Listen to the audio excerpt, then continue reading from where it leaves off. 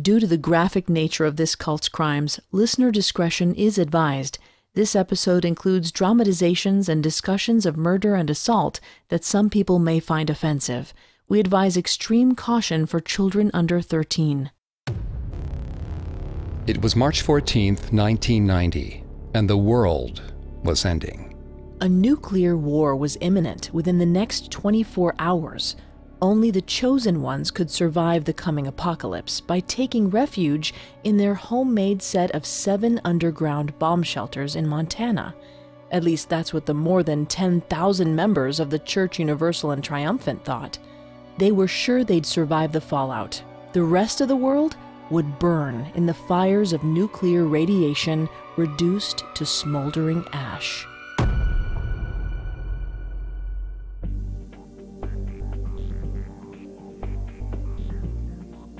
Hi, I'm Greg Polson. And I'm Vanessa Richardson. And this is Cults. Today we're going to take a deep dive into the Church Universal and Triumphant, led by Elizabeth Clare Prophet, a cult leader that believed she could channel the voices of saints, Jesus, and Buddha. If you want to listen to any previous episodes of Cults, you can find them on your favorite podcast directory or on our website, Parcast.com. And don't forget to subscribe while you're there, because a new episode comes out every Tuesday. You can also find us on Facebook and Instagram at Parcast, and on Twitter at Parcast Network. If you like what you hear, please leave a 5-star review wherever you're listening.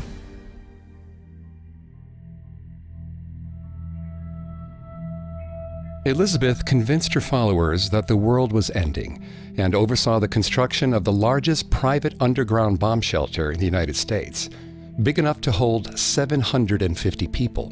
In anticipation of this, church members had run up thousands of dollars of bad checks, quit their jobs, and prepared to descend into the darkness. And on the morning of March 15th, 1990, when the world didn't end, a majority of the members stayed with the church, eagerly awaiting Elizabeth Prophet's next dictation from one of many long-dead saints. The Church Universal and Triumphant can trace its roots back to 1958, when it was called Summit Lighthouse, founded by Mark Prophet. Yes, that was his real last name. In 1961, Mark met Elizabeth Clare Wolfe, who would soon marry Mark. When Mark died suddenly of a stroke in the winter of 1973, Elizabeth immediately took over Summit Lighthouse. Wanting a new name for the organization so she could put her own stamp on it, she chose Church Universal and Triumphant. Their religion was centered around the belief that the church's leaders were in direct communication with dead saints and religious figures known as masters, and that these masters were dictating vitally important messages to them. The watchdog site All About Cults has more. Quote, "Ascended masters once lived on Earth. Through reincarnation, they have rid themselves of negative karma and have ascended back to their divine source or God. Members also believe in a violet flame, energy that can ward off bad karma and make it easier to ascend to God." End quote.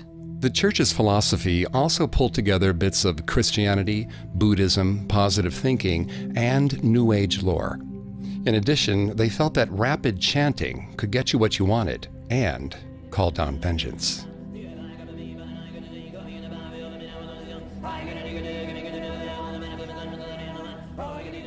Vice confirmed that was recorded by Elizabeth Prophet's son Sean for the purpose of spreading the glory of the church far and wide.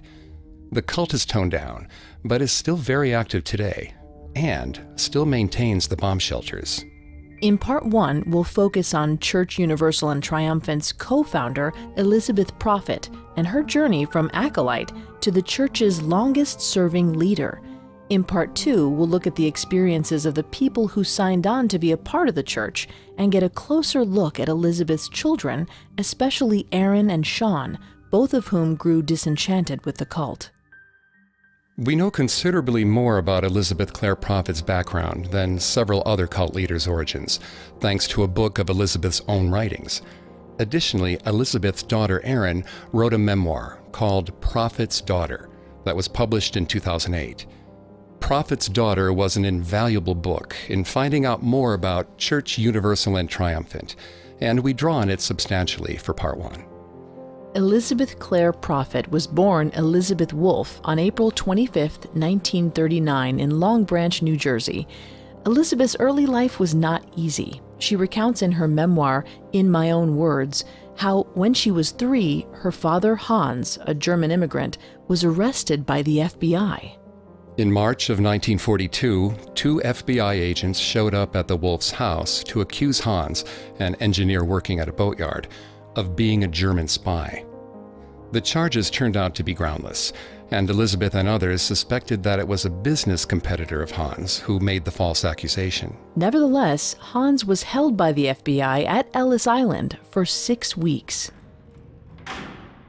The Association for Psychological Science confirms that being denied control at an early age can result in a strong desire for control over others. Vanessa's going to take over on the psychology here and throughout the episode.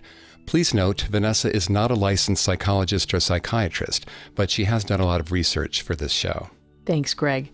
This early trauma of seeing her father taken away and locked up could have caused significant trust issues with institutions and caused Elizabeth to seek control over not just her life, but the lives of other people. Despite the trauma, Elizabeth always tried to frame her father's arrest in a positive light. Her father told her that his secretary and his lawyer, both Jewish, had given testimonials on his behalf. He told her she should be a friend to Jews and anyone else who was being persecuted. Standing up for the persecuted is a noble idea, and one that can help many people when put into practice. But Sarah Benton, a licensed mental health counselor, notes in Psychology Today that if you take this belief too far, if you start to think it's your job to rescue large numbers of people, it can become what's called a savior complex. It's a psychological construct which makes a person feel the need to save other people, and often results in them sacrificing their own needs for others. Benton notes that it's a quality often found in high-functioning alcoholics or children of alcoholics. Elizabeth's father was an alcoholic, and after World War II ended, his alcoholism got worse. Elizabeth writes about his violent temper and her mortification when he would yell at their mother, and she states that those nights were a nightmare. She describes one harrowing evening when her father, who owned 3 40-gallon fish tanks, smashed all 3 in a bout of unprovoked rage and did nothing while she and her mother scrambled to save the fish. Elizabeth cites her father's drinking as the cause of his downfall when it came to his boatyard job. According to the organization Adult Children of Alcoholics, ACA, the psychological trauma of having an alcoholic, unstable parent cannot be overstated. Living in a home where a parent is an alcoholic can generate catastrophic levels of uncertainty.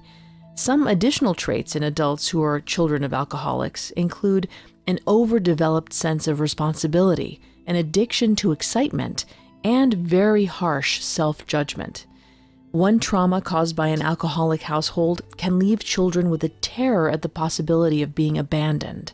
They will do anything to prevent people from leaving, and since they did not have structure, they're driven to create it for themselves and others. In her own book, Elizabeth says that uncertainty and instability led her to seek out structure and order in the form of Christian Science. Her parents let her choose her own religion at age 9.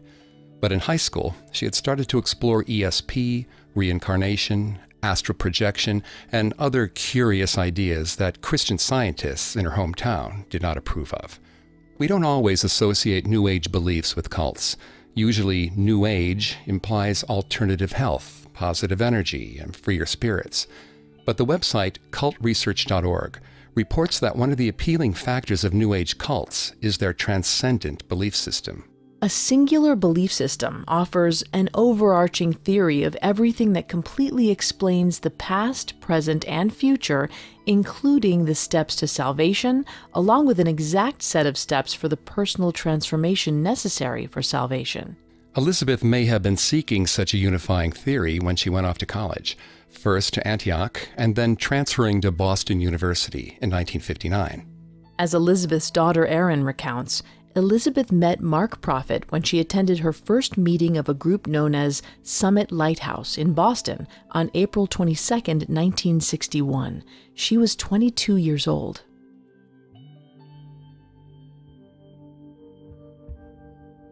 Mark Prophet also grew up in a broken home. He was born in Chippewa Falls, Wisconsin in 1918. In 1928, when Mark was 9, his father died. Erin writes about Mark in her book-length exploration of the cult, Prophet's Daughter. She discloses that Mark grew up taunted by people in town for his poverty, and that he was an awkward loner. According to Erin, the humiliation Mark Prophet experienced caused him to be hypersensitive to any slight, real or imagined. The Diagnostic and Statistical Manual of Mental Disorders confirms that this is a trait common to narcissists. The self-image of a narcissist is so fragile that the slightest criticism will cause him or her to lash out violently, attempting to dominate and destroy the critic. A narcissist will further attempt to rally his or her followers to condemn the critic or threat, whether real or imagined. Erin recounts that as Mark traveled as a salesman in his 30s, between 1948 and 1956, he grew more extroverted and began to dabble in Hindu ideas. His salesman job took him all across the Midwest, and his natural curiosity, plus a desire to meet as many potential clients as possible, led him to visit many different types of religious services during that time. Mark tried to start groups that promoted meditation for world peace and yoga, radical ideas in the 1950s, but these groups did not take off. Mark married his first wife, Phyllis, in 1946, but she did not share his unusual ideas, which included an affinity for a group called I Am. I Am was a 1935 book written by Guy and Edna Ballard, who were of the first people to claim they were taking dictation directly from immortal masters. The Ballards had become popular after Guy Ballard published a book in the 1930s called The I Am Discourses, written in the voice of the long-dead Count of Saint Germain, a European count who lived in the 1700s. In the book, the Ballards claimed to have had out-of-body experiences and that they had been anointed by Saint Germain as official messengers. Mark had attended a presentation they gave in 1956 in Los Angeles and was entranced by their confidence and what seemed to be real voices from long-dead figures. In addition to delivering messages from dead saints, the I Am movement had some of its roots in the positive thinking movement, which promoted the idea that you can cure yourself of physical diseases just with your mind. In the Skeptic's Dictionary, Robert Todd Carroll writes that this is an empowerment delusion. That term covers the belief that you can get money, success, or good fortune just by thinking about it. In 1958, when he turned 39, Mark founded Summit Lighthouse, his own New Age independent religious study group. Summit Lighthouse also believed that certain people could take dictation from dead saints. This was blended with a firm belief in reincarnation and the idea that you could literally detect spiritual light coming off of people. The group's beginnings were not auspicious. Erin Prophet writes, his early services, attended by 4 people, were held in an attic chapel, furnished with nothing but a statue of Buddha, a bare 300-watt light bulb, a table, and a few chairs. Doctor of Psychology John M. Grohl notes that narcissists tend to be highly determined and can project self-confidence. Mark would have needed this to keep Summit Lighthouse going in those dark early days. The small audiences didn't deter Mark. He began mailing out his weekly letter from the Masters and publishing his dictated messages from the Masters, which he called Pearls of Wisdom in 1958, which enabled him to reach larger audiences. Other New Age groups started asking him to speak, and audiences at his own weekly services and lectures began to grow. People responded well to what Erin calls Mark's earthy preaching style. Mark soon realized that the interest of people at Summit Lighthouse meetings rose dramatically when he spoke in the voices of dead religious figures from the past. Like the Ballards, he called the figures messengers and masters, and claimed they lived in invisible caves inside of mountains. We cannot know for certain whether Mark believed he was actually channeling messengers, but we have no information to indicate he did not. The 1950s were a stifling time when it came to convention, especially religion. A person seeking a religion that was less restrictive would have found Mark's unusual combination compelling. The combination of reincarnation, Buddhism, the less restrictive parts of Christianity, dictation from saints, alternative health, and positive thinking were an appealing mix, and Mark's personal charisma went a long way towards recruiting new followers. If you liked Guy Ballard's book, I Am, you would love Summit Lighthouse. Elizabeth Clare Wolfe was a fan of the book. She was already open to the idea that dead religious figures could dictate to the living. In April 1961, she attended her first Summit Lighthouse meeting, one where Mark delivered a dictation. Mark's first words in that fateful meeting came directly from Michael, Prince of the Archangels, who said, quote, "Hail, O mankind of earth! I, Michael, Prince of the Archangels, salute this earth in the name of the infinite blue lightning of cosmic Christ's protection." End quote. Both Mark and the Ballards claimed that they would also receive visions at various points.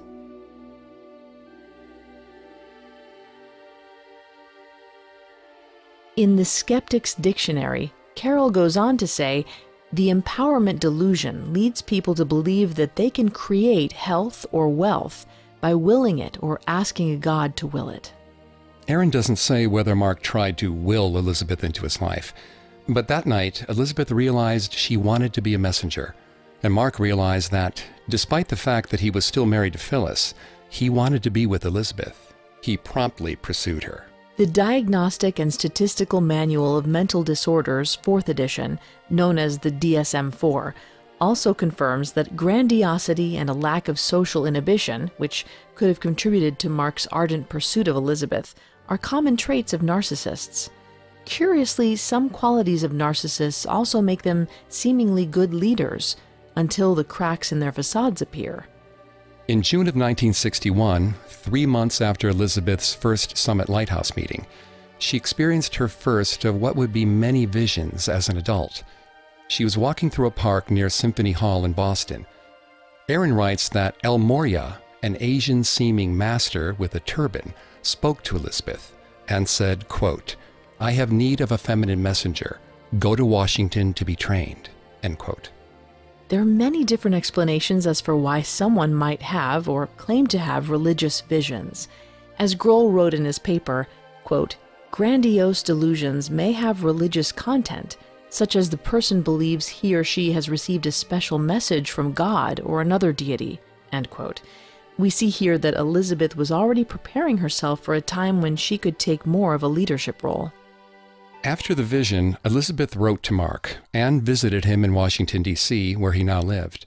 Mark's interest in Elizabeth wasn't just romantic. His health wasn't great, and he realized that it would not be a bad idea to have a protege, someone who could keep the flame going if he got too sick to lead the church. As a possible result of the stress from starting Summit Lighthouse, Mark was already suffering from ulcers and kidney stones. As Mark trained Elizabeth, he pursued her romantically. His then-wife, Phyllis, did not support his religious work, and here was a young woman who believed in it fully. But Elizabeth was reluctant. Mark was married. He was 20 years older than she was. He had dropped out of school in the 10th grade. And a few key members of Summit, which Mark relied on for financial support, warned him that they would leave if Mark ever let Elizabeth speak as a messenger. They had negative stereotypes about women being messengers. But Mark, determined, visited her in person multiple times. He assured her he would divorce Phyllis before long, and indeed initiated divorce proceedings shortly thereafter. Their marriage had been strained for some time, and Mark's interest in Elizabeth gave him the final push. His messenger, Saint Germain, was helpful too. Mark delivered a letter apparently dictated by Saint Germain that said marriage would offer protection for their joint work, and compared them to Joseph and Mary. Elizabeth was still skeptical. But in 1963, when Mark's divorce to Phyllis was finalized, he won Elizabeth over, and they were married. He was 44, she was just 23. While both were dedicated to Summit Lighthouse, neither of them had any idea that in just over 25 years, hundreds of cult members would be headed underground, firmly believing a nuclear apocalypse was just hours away. Our story will continue in a moment after the break. As the giant grew closer, Enceladus realized something was wrong. Instead of legs, Enceladus and his brother giants slithered on two large serpents with snapping maws where the feet should be. But this giant's serpents weren't snapping, and its face sagged. An arrow whizzed past Enceladus' face. This wasn't a giant. It was a god. You foolish, foolish giant. No one rebels against the gods and escapes unscathed. Athena, the goddess of war and wisdom, peeled off the face of a giant she'd flayed alive, revealing her own face, dripping with blood. Hi there, I'm hosting a brand new show on Parcast called Mythology. It dramatizes ancient myths for a modern audience and dives into their history, origins, and meaning. I've already listened to part 1, and I can't wait for part 2. Stick around after this episode to hear a preview of Mythology's part 1 on the Greek goddess Athena. New episodes come out every Tuesday. Search for and subscribe to Mythology wherever you listen to podcasts. Now, the story continues.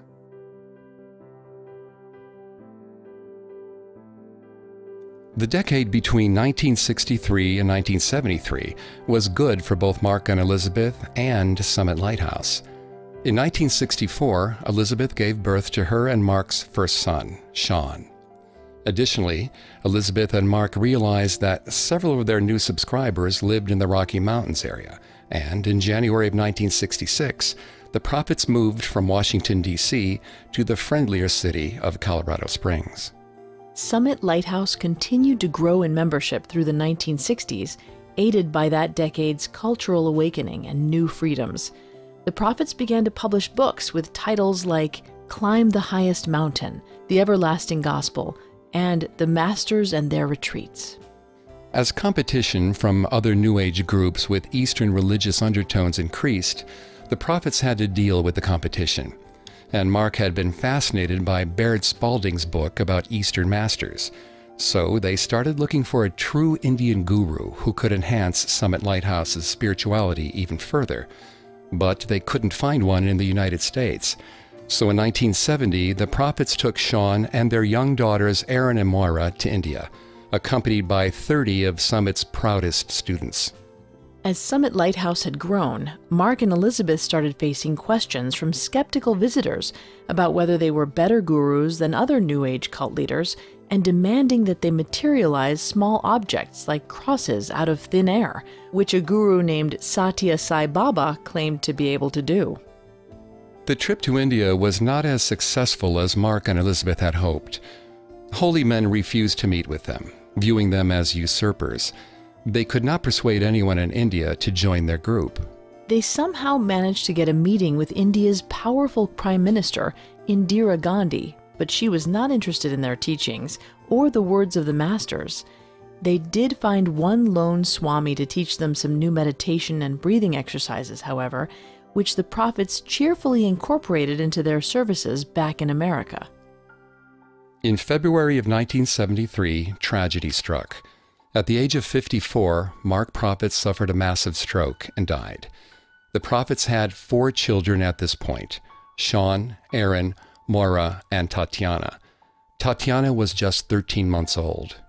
Elizabeth Prophet's top priority when Mark died was to ensure that Summit Lighthouse continued to exist and that there was continuity. Elizabeth believed passionately in Summit Lighthouse's mission. She and Mark had been in complete agreement on that. By this point, Summit had more than 100 followers at its Colorado headquarters who worked for the church full-time, called staff. Prophet's daughter details that first meeting with staff after Mark's passing. She said she had a message from Mark. If anything happened to him, she should take all the followers and go to Montana.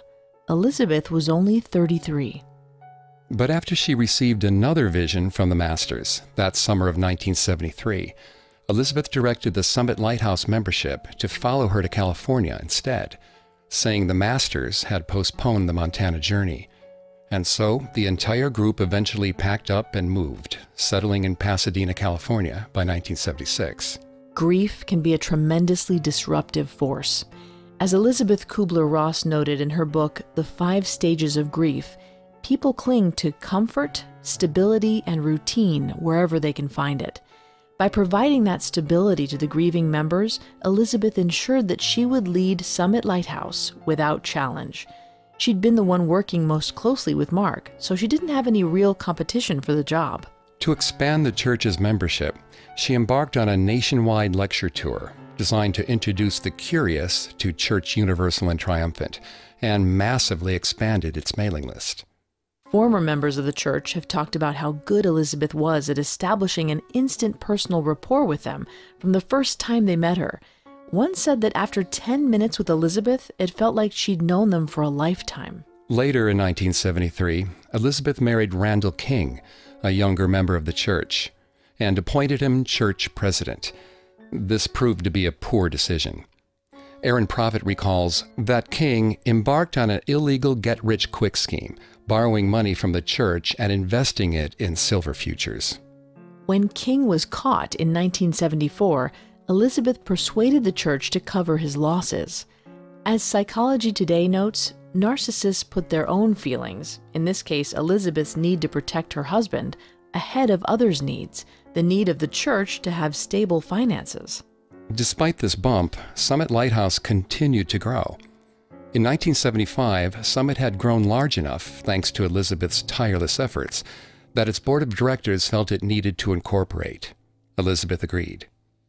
In the hangover after the free love decade, its ethos attracted many willing new members in Pasadena, only minutes away from Los Angeles. In 1975, it had grown to a size where both Elizabeth and several senior staff members felt it made sense to incorporate. Elizabeth named the newly incorporated organization Church Universal and Triumphant. Elizabeth's choice of name is revealing. Church Universal and Triumphant suggests a far greater ambition than Mark had. This was the truth, and it was meant for everyone. Between 1975 and 1980, the church experienced steady growth from its California base and added a location in Calabasas, California. The church had always taken tithes and donations, but the growth helped them to expand their finances. Church gross revenue grew to over $100,000 a year during this time. Elizabeth's speaking skills, already formidable, developed to a point where she could stand and lecture for 10 hours at a time without a break. And now her preaching took on a sterner tone. She inveighed strongly against moral relativism, the idea that there is no fixed idea of what's right and wrong. The Ballards, the founders of the I Am group that inspired the church, had always predicted natural disasters and compared modern society to the lost colony of Atlantis. Atlantis, New Age leader said, sunk because its residents had been evil. Before he died, Mark Prophet had been predicting the downfall of society since the porn movie Deep Throat opened in June of 1972. Every cult needs an enemy, and the moral failings of civilization make a good one. These more urgent concerns about society may have contributed to the decision to move the headquarters to a much more isolated area of Montana. In 1980, Elizabeth finally divorced Randall. According to Aaron Prophet, the end of the marriage was triggered in part when Elizabeth found out Randall was having an affair with his secretary. Divorce had become an increasingly accepted option through the 1970s. National Affairs notes that a psychological shift had swept the country, changing our ideas of a good marriage from one in which partners met their obligations to one in which each partner was subjectively happy. Possibly as a way to make a clean break after her divorce in 1981, Elizabeth purchased a 12,000-acre ranch in Montana on the northern border of Yellowstone Park, about 100 miles away from Bozeman. This ranch would eventually be transformed into a full-service compound of the Church Universal and Triumphant, where members could live. Preparations to convert it began immediately, but the California headquarters would be maintained for the time being. Elizabeth may have felt it was her destiny to buy the Montana ranch. It had been a long-time wish of her husband, but it also gave her a chance to tie the prophecies to real-life annoyances. The California zoning boards were giving the church difficulties over expansions the church wanted to build, so clearly it was a sign that God wanted them to move away from California. Helping with the move was a church member named Edward Francis. Edward's financial skills, he was a thorough bookkeeper, had already helped the church maintain its nonprofit status when the IRS investigated, and he had been instrumental in the Montana purchase of what they called the ranch. And in October of 1981, Elizabeth Prophet would marry him, finding him a far more stable and suitable husband than Randall. Erin notes that her mother took the initiative in pursuing Edward. After the bitter end to her marriage with Randall, Elizabeth would have seen Edward's stability as extremely appealing. A few church staff and members would move to Montana in 1981 and 1982 to start building tanks on the ranch to house drinking water, as well as their own septic system. As Charles Chandler notes in his essay, Cult Psychology, smart cult leaders isolate people from their friends and family outside the cult, but they do it by imperceptible degrees, so most followers don't notice. Isolation brings many benefits for cult leaders. And this ranch was much more isolated than Church Universal and Triumphant's past headquarters in the Santa Monica Mountains, a couple of hours northwest of Los Angeles. The nearest town of Bozeman had only 30,000 people in it. The ranch would enable church members to almost completely cut themselves off from the outside world. As Chandler writes, the cult leader can talk people into doing things with him, but when these people return to their daily lives, the effect wears off. Friends and family nudge them towards reasonable behavior. While Church Universal and Triumphant's mixture of beliefs was largely the same, Elizabeth's dictations had started to take on a more political tone. She and Mark had always been fervently anti-communist, and her anti-communist intensity only expanded with Ronald Reagan's election. She felt vindicated by the rise of someone so strongly against communism. She believed the masters were using her to fight a global communist takeover that would start with the USSR. This created some awkward moments with her followers, as they tended to be more liberal. Elizabeth would frequently lose audience members when she tried to talk about the international communist conspiracy or mentioned her opposition to abortion. But they still responded well to the dictations from dead saints. Once in Montana, Elizabeth continued her dictations. Now, though, she wore 15 rings on her hands, claiming they helped her decipher the master's words, and would often hold a sharp 2-foot-long sword while giving decrees. Members of Church Universal and Triumphant talk about experiencing something mystical at the dictations. Erin Prophet writes that she herself experienced heat and a tingling sensation when her mother would give dictations as El Moria.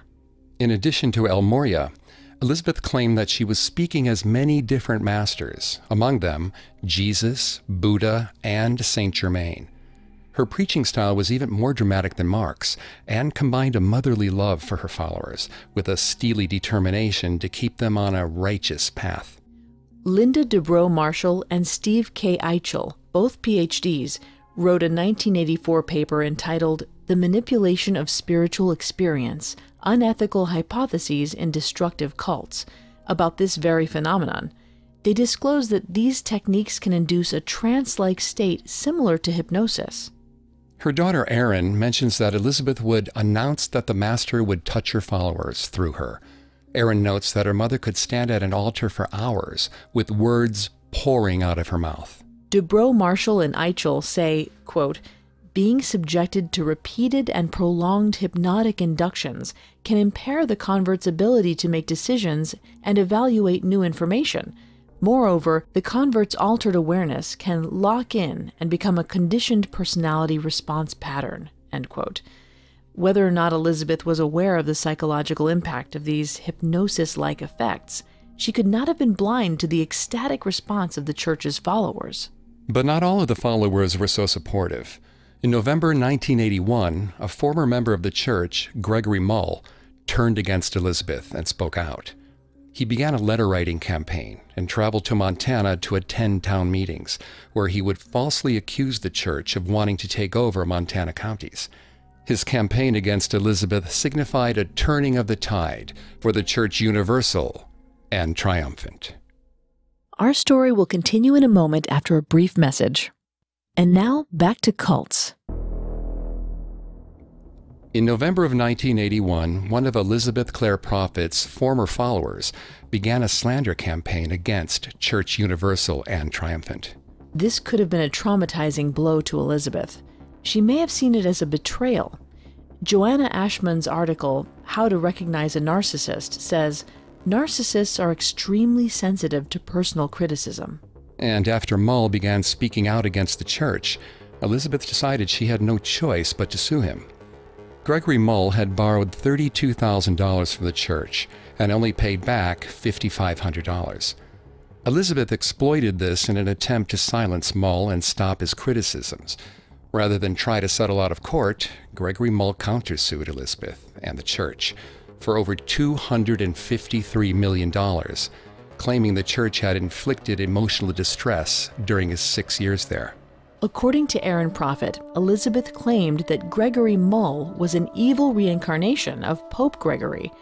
It's unknown why this particular pope was claimed, probably because he had the same name. Elizabeth also said he was the literal mouthpiece of the beast of blasphemy from Revelation. Joanna Ashman goes on to write, quote, narcissists think that they must be seen as perfect or superior or infallible, next to godlike, if not actually divine, then sitting on the right hand of God, or else they are worthless, end quote. A jury deciding that Elizabeth had been at fault could have triggered feelings of worthlessness in her. Gregory Mull claimed that he had been under mind control when he signed the notes agreeing to pay back the money, and the LA-based jury found it compelling. After 5 years in courtrooms in the spring of 1986, the jury sided with Mull and ordered the church to pay him $1.5 million in damages, including punitive damages, for the pain he suffered as a result of belonging to the cult. The church had less than $1 million in the bank, which it had carefully saved up from donations and tithings from members. The Bozeman Chronicle confirmed that members were expected to contribute tithings, 10% of everything they made. Money also came from secret donations, which were supposed to return to members in spiritual benefits multiplied. Needless to say, this was a devastating blow.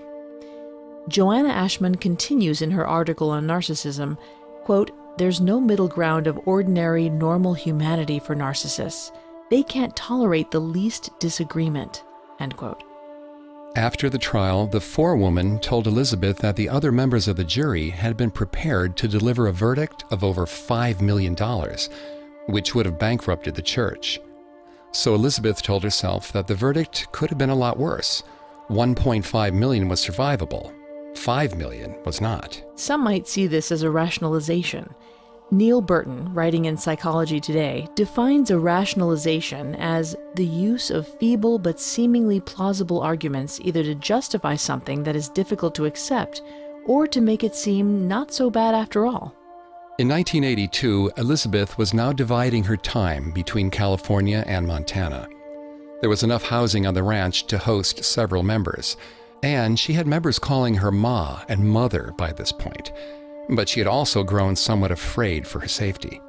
Elizabeth's fears may have been somewhat justified.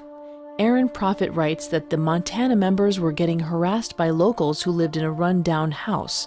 The church members had kept themselves isolated, which hadn't endeared themselves to the suspicious townspeople. They'd drive by and yell, "Hey, guru slut, come out and play."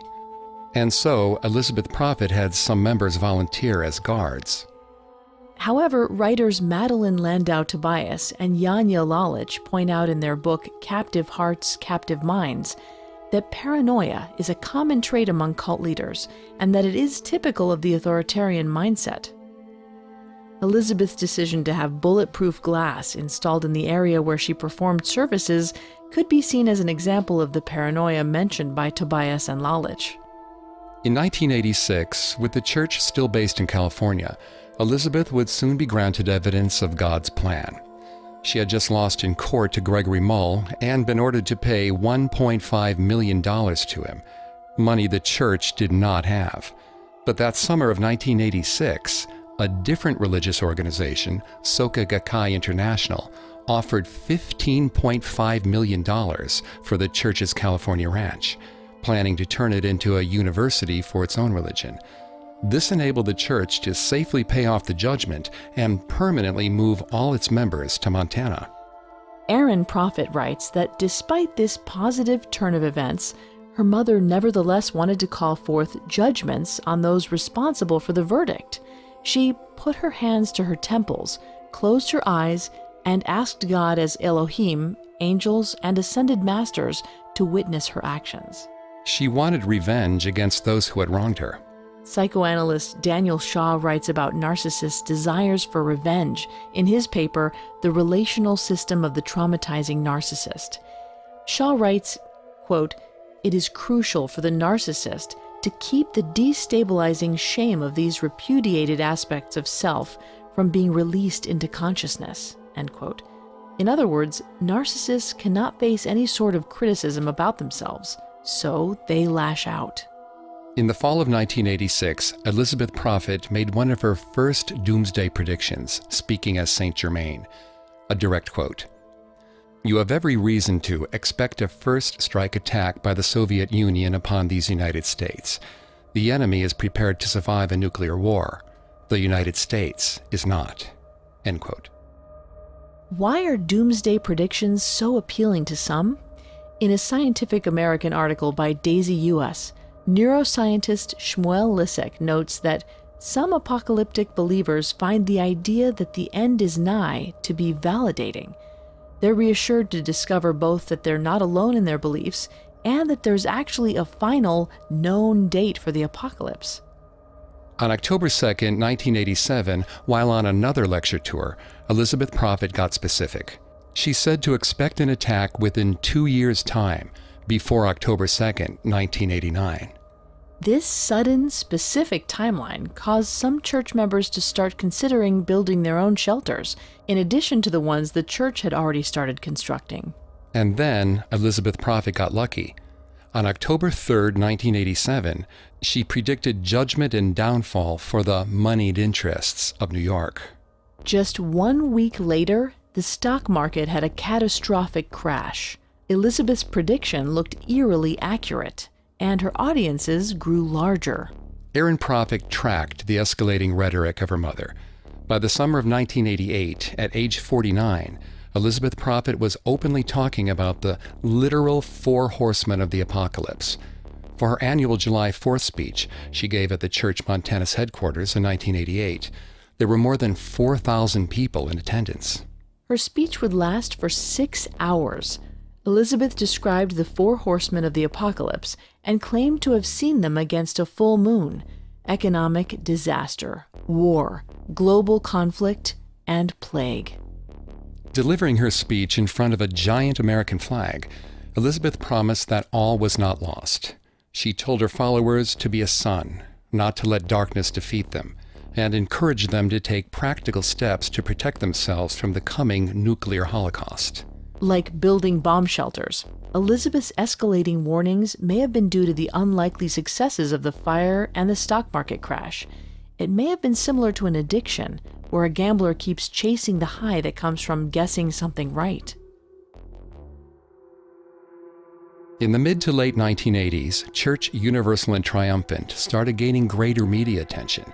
The church was written up in the New York Times and by the Associated Press, and international news sources were poking around Montana to tell their readers about the cult. But it also garnered much greater scrutiny. Many Montanans had been raising alarm bells about the construction of bomb shelters since the church started building them in 1986. Only a few days after Elizabeth's July 4th speech, the Yellowstone fires would begin ravaging Montana for the rest of July and into August. And on August 4th, 1988, the Fan Creek fire would come within a quarter mile of the boundary of the ranch.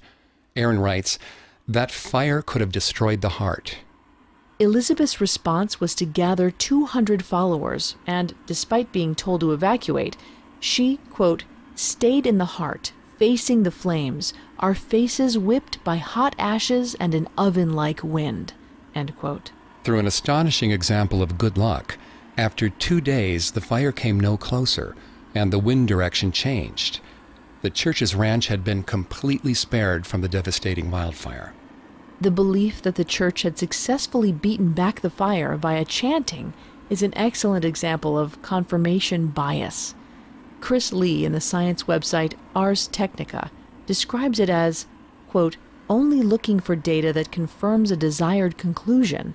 It is used by psychics, mediums, mentalists, and homeopaths, just to name a few, end quote. The fact that the fire had come right up to the edge of the grounds the church was on and then stopped seemed like a miracle. Members' faith in Elizabeth deepened and intensified. But beating a fire wasn't good enough for Elizabeth. As Almoria, she stated that it was the members' fault for allowing the fire to get that close in the first place. She demanded greater weekly attendance at her sermons, and Aaron writes, confessing to the messengers in writing. Members would have to sit down and write out letters that Elizabeth and her senior staff would read, confessing to everything that they'd done that might have violated church rules. Elizabeth Prophet was escalating her demands on her members. She had isolated them, established control over them, and brought them to the point of near certain death at the hands of wildfire. There was nowhere to take them but the end of the world. In the summer of 1989, Vernon Hamilton, former head of church security, was arrested in Montana for illegal weapons purchases. He was buying the weapons for the church. Police found 15 military-style assault rifles, 2 pistols, 120,000 rounds of tracer and armor-piercing ammunition, and $28,000 in cash and gold in Vernon's pickup and a storage shed. The San Diego Union-Tribune reports that members also bought or planned to buy armored personnel carriers and night vision equipment. Marcia R. Rudin from the International Cult Education Program says, quote, some groups stockpile illegal weapons. Cult leaders and members believe the ends justify the means, and that what they're doing is more important than society's laws, end quote. Once the nuclear war happened, the church believed it would need weapons to defend the ranch from marauders, as society would completely break down. Quoting Rudin again, cult leaders often break civil and criminal laws to advance the organization. They believe their ends justify any means. And then, in the early autumn of 1989, more arrests followed. Church staff member Frank Black was arrested for transporting 2 semi-automatic weapons to Montana, and Elizabeth's husband Edward Francis was arrested for conspiracy to purchase weapons. With the end of the world approaching, buying weapons makes logical sense. If society completely breaks down, law and order will vanish. Elizabeth had previously stated that there would be a nuclear war before October 2nd, 1989, but had not given a specific date. Elizabeth's efforts to get her followers ready for Armageddon intensified. So did the anger of the nearby townspeople, although in all fairness, it wasn't really justified. The church members had largely been minding their own business. In Prophet's Daughter, we learn that church members had to contend with vandalism. On one scary occasion, a man with a .22 rifle shot at a line of cars leaving a late-night service. Aaron Prophet states, one bullet penetrated a car window, another lodged close to the head of a napping woman in a car. In this case, it's hard not to sympathize with church members. The townspeople's reactions here seem far out of proportion to what the church was actually doing. But the hostile reactions of townspeople may have driven the church further into a herd mentality and accelerated the process of preparing for doomsday. By the fall of 1989, a variety of shelters were under construction: culverts, underground concrete domes, and basements. At least 2 environmental groups teamed up with Montana residents to sue the church in order to block further expansion of church property. Specifically, they tried to block the water and sewer permits from being approved, but the Montana Department of Health had recommended that the church be allowed to proceed. The lawsuit only entrenched Elizabeth's belief that the church was not just in a minor bureaucratic dispute, they were in an existential battle for survival, and that the fate of the world was at stake. Aware that time was about to run out and the shelters were not yet complete, Elizabeth suddenly updated her followers. They had been granted a temporary extension by Almoria and the Masters. The new date of impending doom was no longer October 2nd, 1989. It was March 15th, 1990. Shmuel Lissick says that having a precise date for the apocalypse can, paradoxically, be very comforting. It's the uncertainty around death that produces most of the anxiety. Knowing an exact end date helps many to stop worrying. But the clock was still ticking, and Elizabeth's predictions had been right more than once. March 15th, 1990 would surely bring about Judgment Day. In Part 2, we'll look at some of the church's followers and explore what made them decide to follow a cult leader underground into bomb shelters and believe that they alone would survive a fiery, radiation-filled nuclear apocalypse.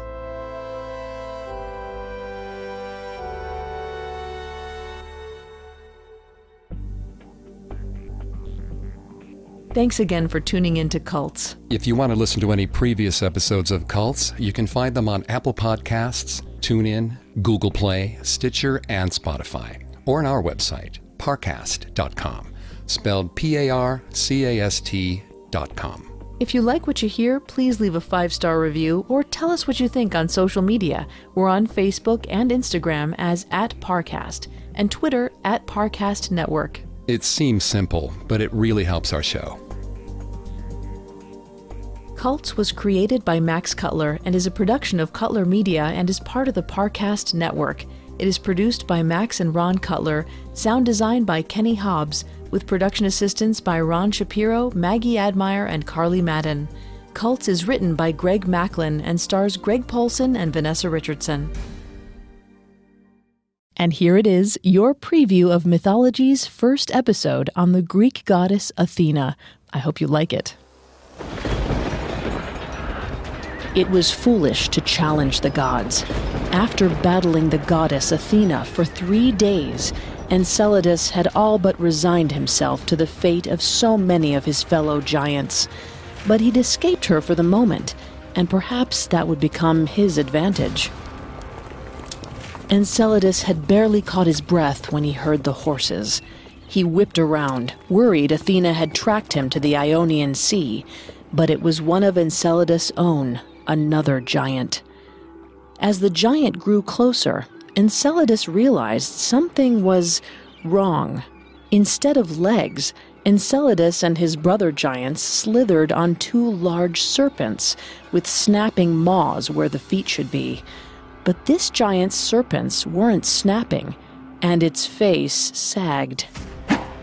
An arrow whizzed past Enceladus' face. This wasn't a giant. It was a god. You foolish, foolish giant. No one rebels against the gods and escapes unscathed. Athena, the goddess of war and wisdom, peeled off the face of a giant she'd flayed alive, revealing her own face, dripping with blood. She kept the skin wrapped around her like a cloak. Enceladus's leg serpents snapped and spit at Athena, but their fangs couldn't pierce the hide of his own kind. It was a perfect shield. Athena knocked Enceladus into the Ionian Sea. Then she crouched down and lifted the entire isle of Sikolos. Athena had a divine, godly strength. Plucking an island out of the ocean was as easy for her as it was for a man to pick up his child. Athena straightened up, raising the island above her. She swung it around over Enceladus and slammed the island on his head. Enceladus crumpled under the blow of the island. He sank and then vanished beneath the landmass. His blood and anger rippled outward from the island. The place where Enceladus was defeated became Mount Etna, and the buried giant was reduced to expressing his wrath through eruptions and earthquakes. Yet something wasn't right. As she watched steam build above Mount Etna, Athena knew her heart was missing a piece. She'd used her wisdom and wit to defeat the enemy, embracing her role as a goddess of war, and it felt empty. She was destined for something greater. She was certain.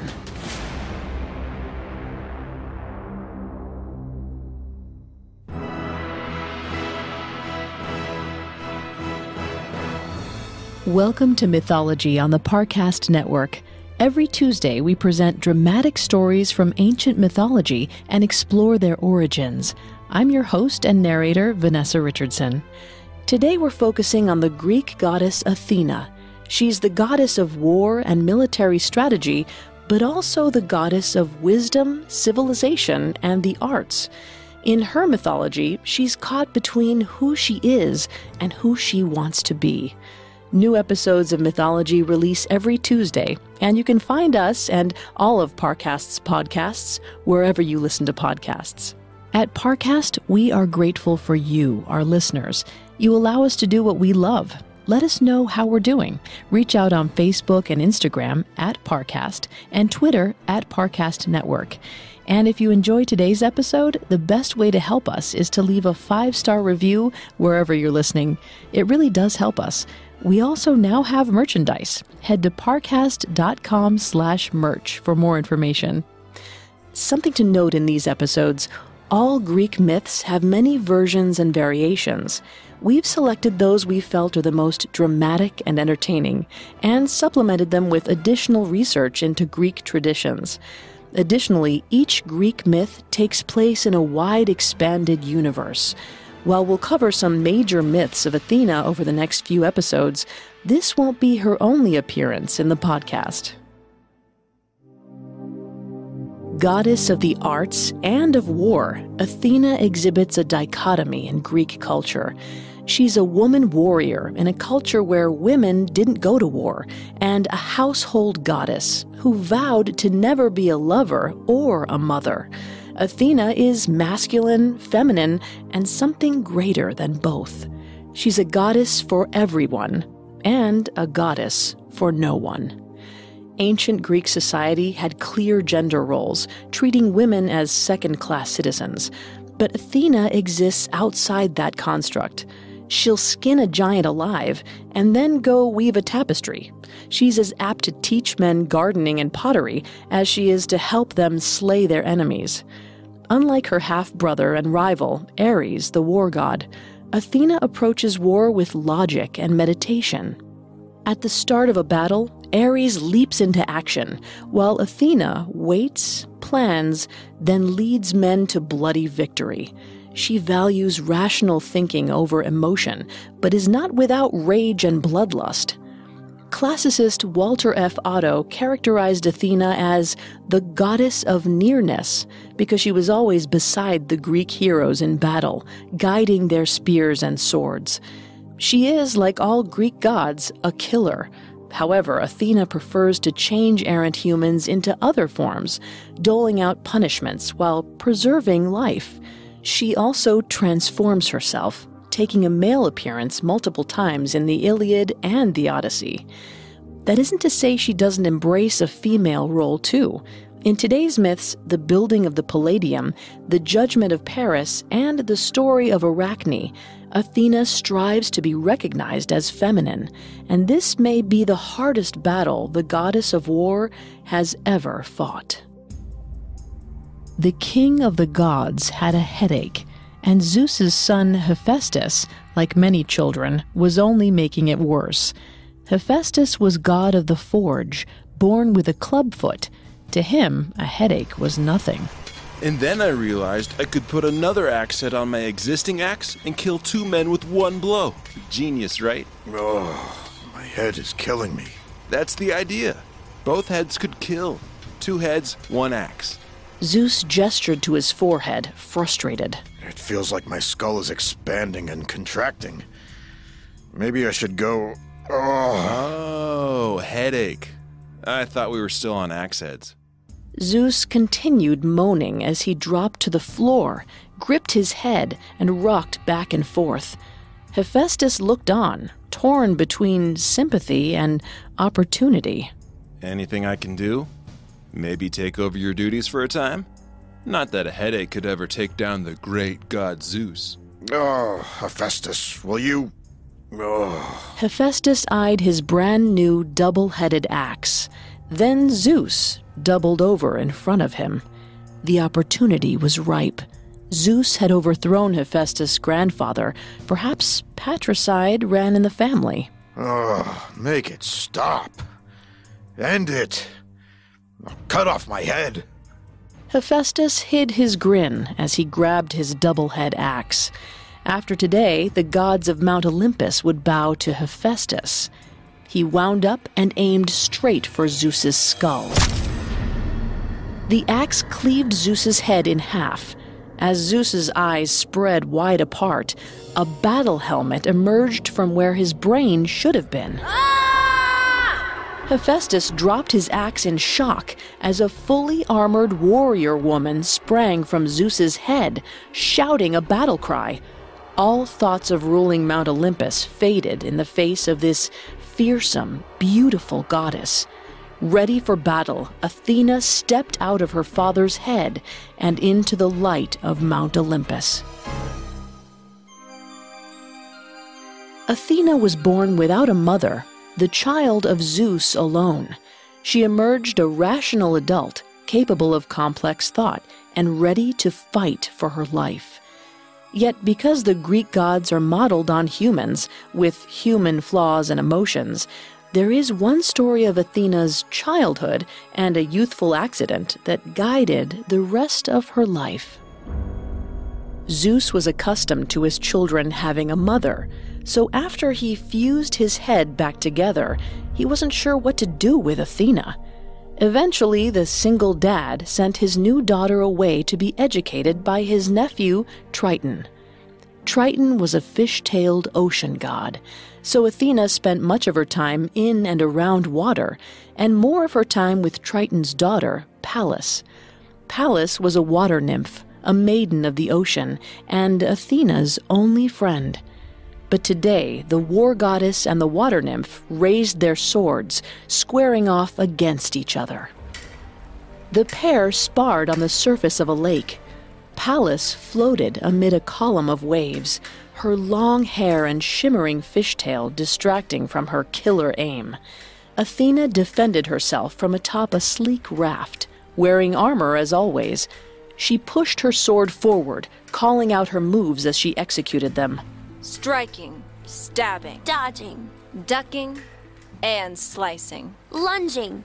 As Pallas lunged, Athena used her shield to knock Pallas over. Rising from the waves, Pallas spit water into Athena's face. Hey! Pallas spouted more water, somehow forming it into perfect concentric circles, like aquatic smoke rings. Athena couldn't help but laugh. Pallas, be serious. My father's coming to watch us spar tomorrow. We have to impress him. You have to impress him. If I impress him, you know where I'll end up. And my father won't be happy about that. You're filthy. You've heard the stories, and you have 100 half-siblings to prove it. 37. I have 37 half-siblings. That's an army, warrior goddess. Let's go again. I want to get that spinning parry right. Athena was quite skilled in combat. It helped that she took to it naturally, like Pallas to water. She'd been ecstatic to hear Triton declare that they were finally good enough to spar in front of Zeus. The proud fathers had invited a crowd of gods, nymphs, and even a few mortals they fancied. Rowing out onto the lake, Athena fiddled with her helmet. She knew her armor made her look ferocious, but she still felt like a child in a woman's body. What if she fell off her raft? What if her mind went blank and she froze? What if her father, the king of the gods, thought she was only average? A terrifying column of water arose from the depths. Inside it, Pallas. She met Athena's eye and flashed a quick smile. Athena relaxed. She wasn't alone. She had Pallas. With her best friend beside her, Athena had nothing to worry about. They began to spar. In the audience, Zeus watched intently. Next to him, his wife Hera, the goddess of marriage, looked around, intent in a different way. Aphrodite has such a nice nose, don't you think? Sure. That's it. Slice and dodge. Well done. You've never noticed it? I guess it's fine, if you like noses. It looks quite like Athena's. Don't start on this again. I don't understand why you... She's going to fall in the water. A wave crashed over Athena, soaking her. Athena slipped, but kept her footing on the raft. Come on, Athena. You can do it. Get back up there. Raise that sword. You'll win this yet. They aren't actually fighting. It's a mock spar. At the end of which, my daughter will win. Zeus nervously watched Athena struggle through the next few maneuvers. She's going to fall and embarrass us. Us? She does have a mother. I knew it. I meant Athena and myself. As Zeus worried, Athena relaxed into the rhythm of the spar. She breathed deeply as she pressed her shield against Pallas's sword. Her instincts took over. Suddenly, a new heat rushed through Athena's veins. She'd never felt this warrior power before, but it possessed her. Her feet danced more nimbly. Her sword twisted more sharply. She tasted metal in her mouth. For the first time, she might want to kill. Across the lake, Zeus adjusted his shield. The sun gleamed off of it. Getting an idea, he tilted his shield, aiming the ray of light at Pallas. In the water, the light caught Pallas's eye. She looked up. Meanwhile, Athena stabbed toward Pallas's heart, a final flourish. The perfectly executed move she was born for. This was her gift: combat. Athena lunged, expecting Pallas to dodge as they had rehearsed. She didn't notice that Pallas's face was tilted up, distracted. Pallas looked toward Zeus as Athena's sword pierced her heart. Instead of blood, water flowed from Pallas's wound. She shrank, dissolving, until all that was left were her eyes, which transformed into two wiggling minnows. Pallas was dead.